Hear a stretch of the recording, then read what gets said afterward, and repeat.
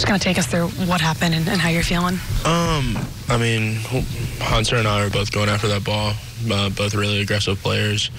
Kind of got there at the same time, and I wasn't sure if I was able to call it, but I called it kind of late. And, I mean, he went low, I went high, and caught the ball. And when I planted, he kind of slid into me and rolled my ankle a little bit. But a little sore right now, but we'll reevaluate tomorrow and see how I feel. Do you feel lucky that it could have been a lot worse than that? Yeah, definitely. I'm glad it wasn't my knee. Glad nothing's broken. But sore right now. We'll see how I feel tomorrow and hopefully get back soon than later. When you see that Severino goes out, VR goes out, were you aware that there are no other position players? Yeah, I was begging to stay in, but they made a decision that was the best thing right now. I knew we only had one guy on the bench, just kind of a long-term thing. I never want to come out of a game. It doesn't matter.